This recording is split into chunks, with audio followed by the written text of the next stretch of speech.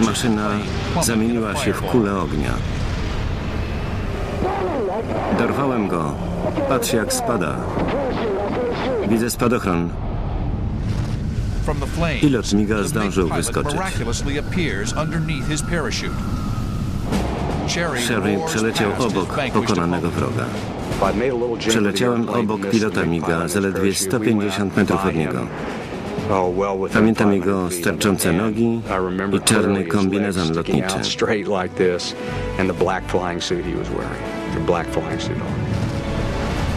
Dan Sherry zestrzelił swego pierwszego MiG'a. Rozumiemy, że zestrzeliłeś bandytę. Potwierdzam. Bez odbioru. To jednak nie koniec. 15 kilometrów dalej przyjaciel Sherry'ego, Fred Olmsted, ściga 2 MiG'i. To będzie pojedynek jego życia. Nie było wątpliwości, że będzie ciężko, że ktoś nie wróci do domu.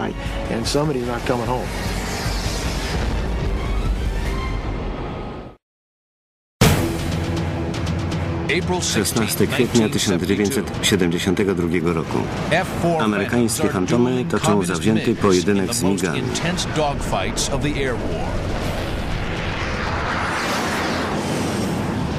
Fred Olmsted siedzi 2 MiG'om na ogonie. Przeciwnik nie zamierza uciekać. Pamiętam srebrne samoloty przede mną. Odrzuciły dodatkowe zbiorniki. Nagle prowadzący MiG nurkuje ku ziemi.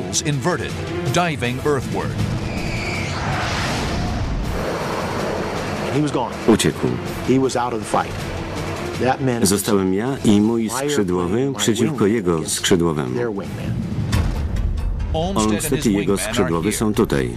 Prowadzący MiG uciekł, zostawiając skrzydłowego samego. Olmsted przygotowuje się do walki. Samotny MiG nurkuje i skręca w lewo. Klasyczne zagranie chce wciągnąć Olmsteda w manewry poziome, w których MiG znacznie przewyższa fantoma. Zastanawiałem się, czy lecieć za nim i próbować go namierzyć, czy raczej wykorzystać to, czego nauczyłem się wcześniej.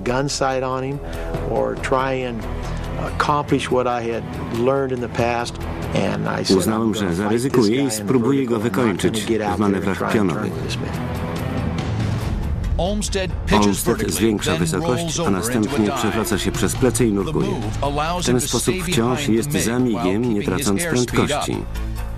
W przeciwnym razie ciężki F-4 zacząłby wytracać prędkość znacznie szybciej niż lekki i zwinny MiG. To bardzo skuteczny manewr.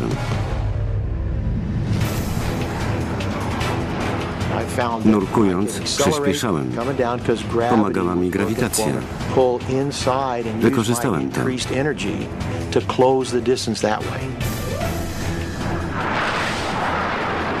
Olmsted i jego skrzydłowy kilkakrotnie powtórzyli manewr. Horyzont wirował im przed oczami.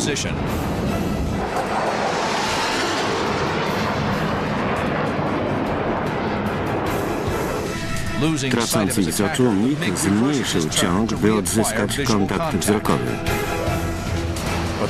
Stracił jednak prędkość, co umożliwiło Olmstedowi zbliżenie się na odległość strzału. AIM-7 Sparrow namierzył cel. Olmsted strzela. Pocisk pędzi z dwukrotną prędkością dźwięku i trafia MiG'a w skrzydło.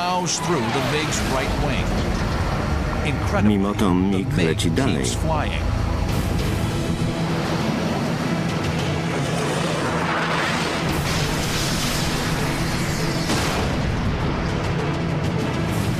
Nie wiem, czy pocisk nie wybuchł, czy tylko uderzył w skrzydło. Tak czy siak miałem przed sobą MiG'a z połową skrzydła, który wciąż uciekał.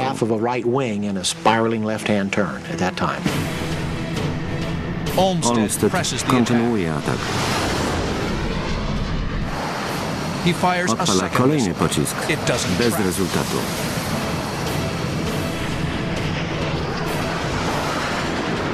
Z parą 3 uzbrojony. Pocisk poszedł. Trafił go prosto w kokpit. Samolot wybuchł. Trochę przypominało to 2 miniaturowe eksplozje nuklearne. Maszyna zwaliła się w dół. Red Clown, tu Basco 1. Mów, dopiszcie mi kolejnego MiG'a. Fred Olmsted z klucza Basco zniszczył 2 MiG'i. Misja eskortowa zakończyła się 2 zestrzeleniami. W roku 1972 Wietnam Północny miał mniej niż 60 MiGów-21. Dzięki Frediemu Olmstedowi i Danowi Sherry'emu stracił 3% swego lotnictwa. Na lądzie zdeterminowani Wietnamczycy kontynuowali ofensywę. W maju 1972 roku naloty uległy intensyfikacji.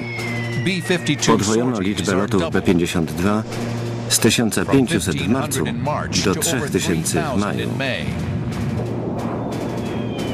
F-4 niszczyły północno-wietnamską infrastrukturę oraz obszary koncentracji wojsk.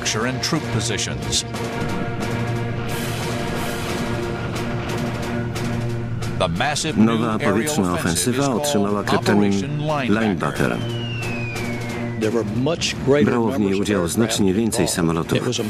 W ciągu 2 tygodni wyrządziły wrogowi więcej szkód niż przez wszystkie poprzednie lata wojny w Wietnamie. Celem strategicznym było powstrzymanie Wietnamczyków oraz zmuszenie ich do negocjacji pokojowych w Paryżu. Amerykańscy piloci, w tym kapitan Steve Ritchie, odzyskali wiarę w sens walki. Po ukończeniu szkolenia z najlepszą lokatą, Ritchie odsłużył pierwszą turę w Azji Południowo-Wschodniej w roku 1968. Po powrocie do Stanów był jednym z najmłodszych instruktorów w siłach powietrznych. W 1972 roku wrócił do Wietnamu. Nie mogliśmy siedzieć w domu, kiedy nasi koledzy walczyli w Wietnamie.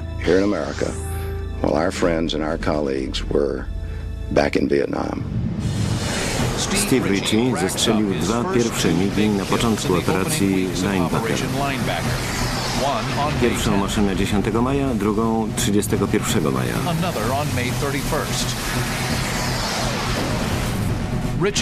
Był doskonałym pilotem myśliwskim. W czerwcu uczestniczył w wielu misjach bojowych.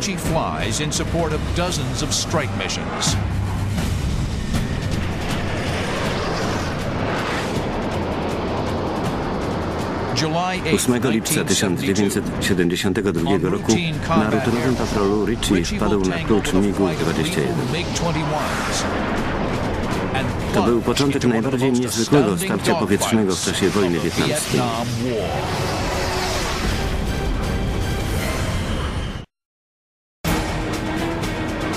8 lipca 1972 roku.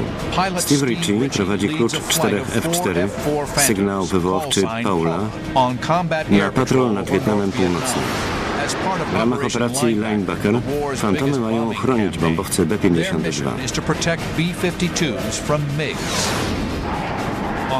Tym razem Amerykanie podsłuchują łączność radiową wroga. Ten element może zadecydować o sukcesie operacji Linebacker. Słyszeli rozmowy kontroli z pilotami.